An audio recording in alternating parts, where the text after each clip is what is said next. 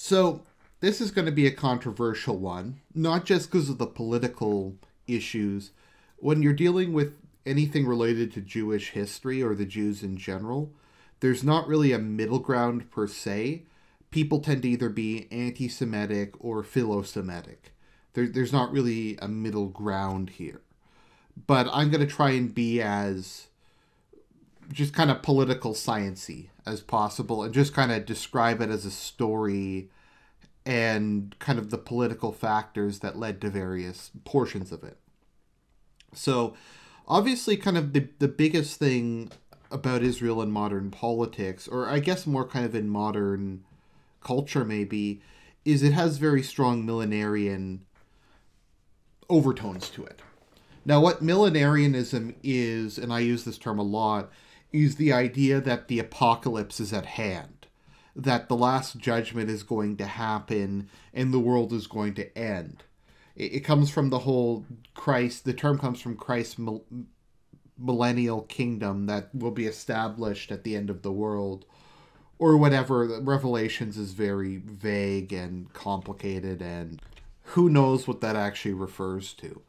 But anyway, so that's where millenarian comes from, Christ's millennial kingdom. But it's not just a Christian thing. There's millenarian Judaism. There's millenarian, I guess, Islam. It's fairly common. Shiism, I think, in particular, has a lot of it. ISIS has millenarian connotations. It also exists in various cults, are extremely popular for that reason. The end is at hand. The Messiah is coming back. Jesus is going to return. The Jewish Messiah is going to come, etc., etc. So it was kind of viewed for a long time, and it's kind of, I guess, indirectly implied in Revelations, depending on how you read it, that the reestablishment of Israel was a necessary condition for the end of the world, for the last judgment. So when Israel was refounded, it kind of sent a shock through the entire religious world. And even just in secular terms, it is bizarre. You have a kingdom that hadn't existed, or sorry, a state that hadn't existed for nearly 2,000 years. Actually, I guess it depends how you define it. Because Rome didn't annex them immediately. It was a client kingdom. But we'll say 2,000 years just for argument's sake. So the kingdom of Israel, or however you want to call it, hadn't existed since the Romans had annexed it in the 1st century BC. So you have this state that hadn't existed for 2,000 years just coming back into existence fairly suddenly. I mean, it was a 50-year period or so that Zionism really got going, but compared to the 2,000 years before it and kind of the lamentations of next year in Israel, suddenly it was next year in Israel, and it just kind of showed up. And I don't know if there's a precedent for this anywhere in world history, of something being reestablished after such a long period of time. I guess you could say some places like Egypt were under the occupation of foreign powers, but there was periodically an independent or semi-independent Egyptian state. There was no real Israel per se until the modern day. So it is very strange, and it's kind of fascinating from that perspective. So that's kind of the intro, so let's get into Zionism. So Zionism is, simply put, it's something I think a lot of people have different views on.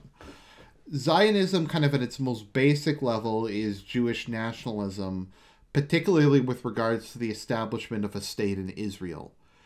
It was basically the idea that the Jews had to move back to Israel and establish a state there. Now, people have different views of what it means. Some people see it as kind of an international conspiracy to support Israel by kind of influencing Western governments. Other people have different views. Some people kind of take the minimalist view that it's simply Jewish nationalism, in the same way as American or Spanish or French nationalism or whatever. Some people believe Zionism only applies to Ashkenazi Jews. Some people think it excludes Ethiopian Jews.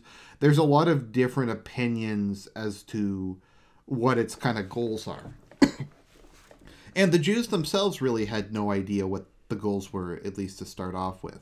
So you have Theodore Herzl, who just said, okay, we need to reestablish Zion. We need to come back and reestablish Israel.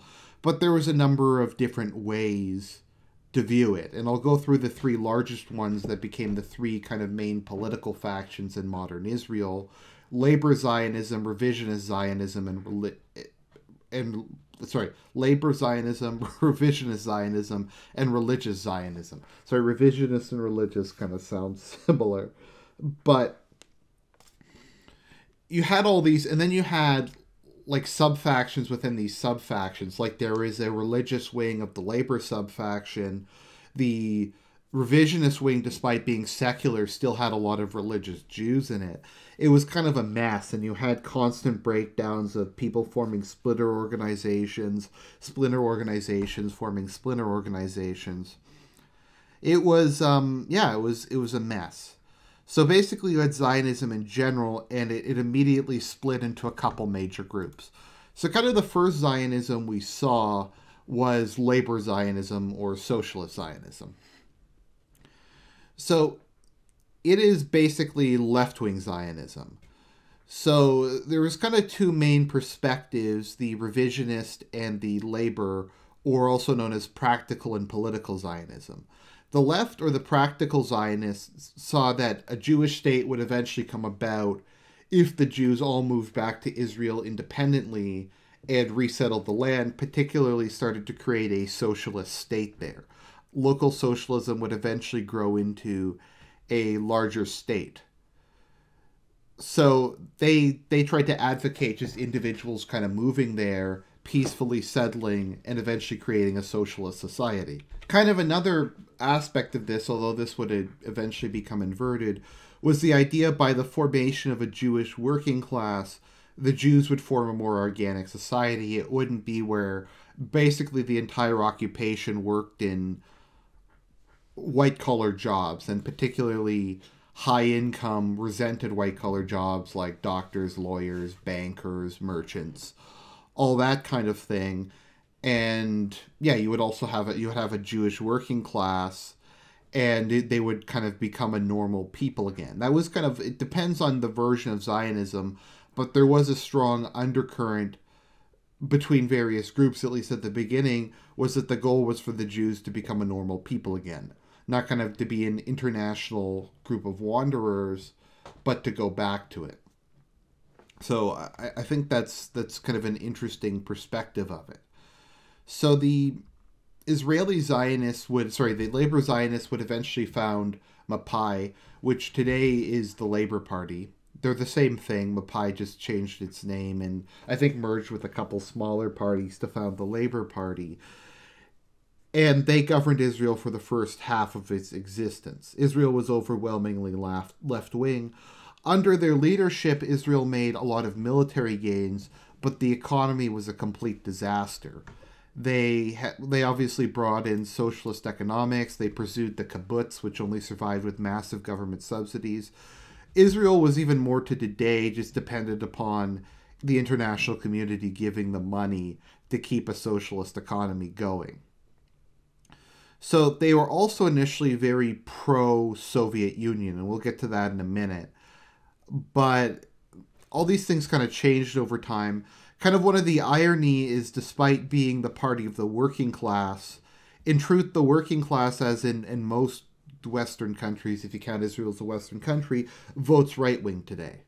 Because the left tends to be more in favor of globalization and, ironically, the free market than the right does.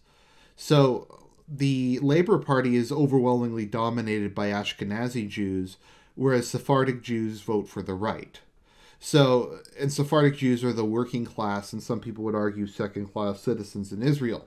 So you have this situation where you have the limousine liberals or the Mercedes Marxists who have the support of the upper middle class and the privileged, I guess you could say, ethnic group, whereas the dispossessed ethnic group and the lower classes vote for the right, the supposed force of the elites. Yeah, here it even says here, the Israeli Labor Party, its predecessors, have been associated with Israeli society as representing the ruling class and political elite, whereas working class Israelis have voted for Likud. So yeah, that's basically kind of what happened today. The labor Zionism is in favor of a two-state solution, and is once again more in favor of globalism. I read a biography about Begin and about the aftermath of the Six-Day War, and it's interesting because the Israeli right make a lot of the same, at least today, complaints about the Israeli left that people in Western countries make about the Jews in general. They call them rootless cosmopolitans, traitors to the Israeli ethno-state, things like that. They view them as wanting to kind of blend Israel out of existence, which I find kind of interesting that those issues also exist there. So yeah, that is the labor Zionism, and this is Mapai, which was the first left socialist party in Israel's history. And I think you can notice something very obvious about this, that's obviously a hammer and sickle with the weed on it. Because initially, Israel was pro-Soviet Union, and we'll get to that once I start going into the actual history of it. But they viewed themselves as, to a certain extent, building a Jewish socialist state as the first stepping stone of a global socialist society. It's really weird, particularly with the Soviet Union and how they switched to the Arab states very soon afterwards. The Middle East is very much a place where there's just been a lot of proxy wars. What's that? Okay, that's another left-wing party. So now we have revisionist Zionism. So revisionist Zionism today is the Likud party, and I think most people know what that is. Bibi Netanyahu is the head of the Likud party. And Likud was born out of revisionist Zionism. Now, revision comes from, it was a revision of the practical Zion, and they viewed the first goal was the establishment of a Jewish state, and then Jews would just naturally come back there. So once they had a Jewish state, they could have open immigration from Jewish peoples, etc. So their goal was to try to get a great power, be it the Soviet Union, America, or Britain, particularly Britain, to establish a Jewish state, and then they could carry out the rest of their campaign. So they're often identified with, I guess you could say, the secular right in Israel, the non-religious right.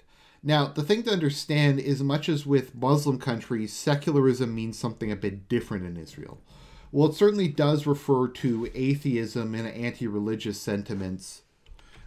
Secularism in Israel, it also refers to religious people who don't think the Torah should be the law of the land. Because in Muslim countries, very often, so-called secular governments will still have Islam as their state religion. The leaders will still often be devout Muslims. They just don't believe that the Quran should be the law, should be the constitution, and Sharia should be law of the land. They want kind of a more modern, I guess you could say, common law or civil law inspired legal code. But even in some countries that are overwhelmingly Muslim, you still have secular political parties. Like, I think that the Pakistani Muslim League is kind of an Islamic Democratic Party, and it doesn't want Sharia to be the rule of the land, so I guess you could call it secular. You also had Nasser, for instance, was a practicing Muslim, and so was, what's his name, Sadat, but they were considered secular politicians because they viewed kind of socialism and nationalism as being more of the goals of the state than having an Islamist society. So it's kind of like that in Israel, where you have religious Jews like Begin who are still viewed as being political secularists because they reject the idea of having Israel as a theocracy, more or less. So I hope that kind of makes sense. So eventually what kind of happened with revisionist Zionism is they started to try to move en masse to Israel. After the whole Balfour Declaration happened, and it was clear that the British were stalling for time and weren't immediately going to create a Jewish state, they formed Irgun, or the National Military Organization for the State of Israel, for the Land of Israel, and they began to conduct terrorist attacks and guerrilla attacks against the British forces. Their idea was if they were able to make it unpleasant enough for the British, they would abandon what was a very poor and strategically largely unimportant piece of territory. Well, I guess it was strategically somewhat important, but they did own the Suez Canal. But anyways, they figured if they pissed off the British enough and it became expensive enough to maintain it, the British would just leave and leave a Jewish state behind in kind of an environment where they could pursue their goals. So that happened throughout the first half of the existence of Israel. Revisionist Zionism didn't really have that much of a sway over the country. They were always second or third place in elections. And this was to a large extent just because Israel was more naturally left-wing. Also, it was because they just had an unrealistic, I guess you could just say, excessive ideology. Because revisionist Zionism was also, they wanted to take all of Jordan, all of modern Israel, and possibly take Sinai and a bunch of other stuff. So they had kind of unrealistic goals that the rest of the Jewish community didn't really share because they just thought it wasn't going to happen.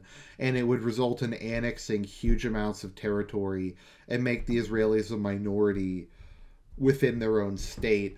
And then they would have to resort to either genocide or expulsions of like all of Jordan, which just wasn't going to happen, in order to carry out their plans. So eventually they just kind of became a more traditional nationalist movement. And once there was kind of a reformation under Begin, they no longer questioned the existence of Jordan, and they kind of settled on maintaining Israel's modern borders and taking a hawkish policy on identitarian issues, etc. So next we have religious Zionism. So religious Zionism is kind of the most nebulous of the three. Now, religious Zionism is pretty obvious from the title. It's the idea of moving back to Zion and reestablishing Israel on religious grounds. Now, there was kind of a mixture. There were some who wanted to create a state first, kind of like the revisionist Zionists. I believe that practical Zionism was a bit more popular, and the idea was that they were going to just move there on their own. There was a number of religious Zionists who were very skeptical about Israel's creation in general. And the reason for that was they viewed it as being a form of blasphemy, as they thought that God would reestablish Israel when the apocalypse started. And that to do that would be, to do it themselves by secular means would be kind of spitting in God's eye, I guess you could say. So there was that. They also didn't really like the fact that it was mainly based on ethnic nationalism, and that labor Zionism was more or less a secular, if not atheistic, movement. It was rather, like I said, it was either, you could say, secular in kind of how we normally understand it, as just being completely non-religious, or was outright kind of fedora tipping sort of thing. So they kind of changed over time. For the first half of Israel's existence, they were in coalition with the Labour Party. But after the Six-Day War, which we'll get to, Israel kind of switched gears. They switched gears on that, and they became a lot more right-wing. And today they normally will partner with Likud and the heirs to revisionist Zionism. So we kind of have these three factions. And it kind of depends which part of Israeli history you're at. At the moment, the right's dominant. In the past, there's been periods of left-wing dominance. The religious faction just supports whichever of the two is larger and serves as the kingmaker. To a certain extent, they often will kind of take a third position. They'll be very right-wing on social issues, but center-left on economic issues. So they're kind of right down the middle on a lot of these things. So that's kind of the background of Zionism. So those are kind of the different strands. And today we can kind of see in terms of the modern political parties. Let me just find a map of it. Okay, so let's look at a more recent election. So we have 2015.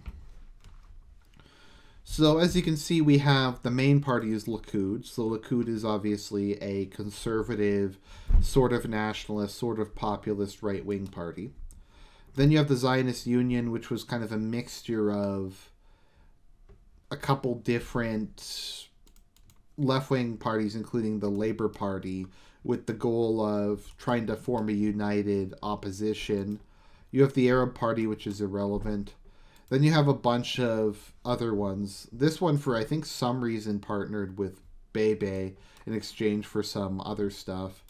But yeah, you have... Who else is there? You have the religious parties. So you have the Jewish Home. You have Shaw's. You have another kind of revisionist Zionist party. Let's see here.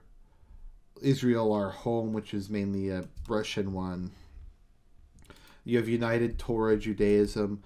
So the kind of the coalitions you start to get during this time period. Let me see if there's a picture of what the coalition looked like after it was done.